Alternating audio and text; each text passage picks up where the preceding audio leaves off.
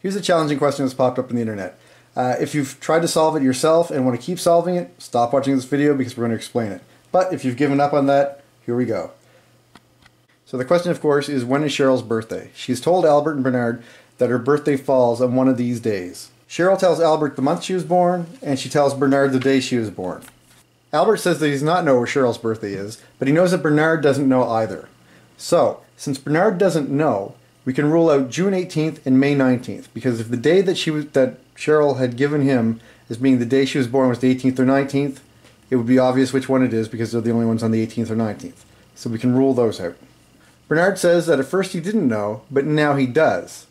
So we're going to rule out May and June, because since Albert knows that Bernard does not know the date, after taking away the 18th and 19th, Bernard can eliminate May and June for the same reasons that Albert discounted the 18th and 19th.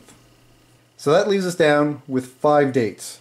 We can rule out July 14th and August 14th, because Albert does not know which month it is, so if he was left with the number 14, then he wouldn't know which one of those it is. But since he says he does know the date, we can get rid of those dates. This leaves us with 3 days, and since Albert knows which month it is, we can rule out August for the same reason we were able to rule out the 14th, which leaves us with the date July 16th. If you like this video, give it a like, and subscribing is always fun.